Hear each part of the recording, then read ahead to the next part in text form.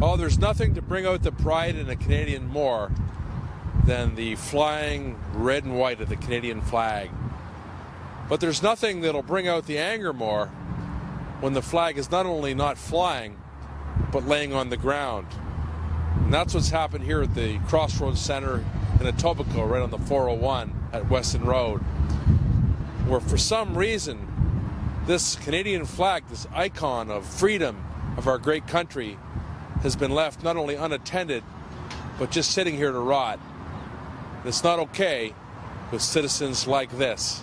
Disgrace. It's Canada. It's our Canada flag. You know, it's I don't like it. The red part was all touching the ground. I keep on coming up and I put it on top of this thing. For some reason, I guess the wind unloosens it and it goes down again. You gotta have respect, okay?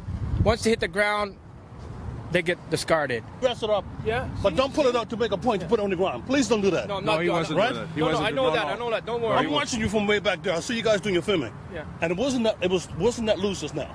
No, I saw you. I saw you. I'll put it back. I saw you. Please. Yeah. This Canadian icon, this flag, is in a parking lot with other Canadian icons, like Canadian Tire, Tim Hortons, and the beer store.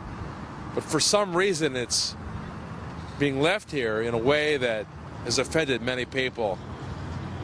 Old Stompin' Tom Connors would be rolling in his grave today. This just isn't how Canada should be. But this, unfortunately, at least in this parking lot, is how Canada is today. For the Toronto Sun, I'm Joe Warmington.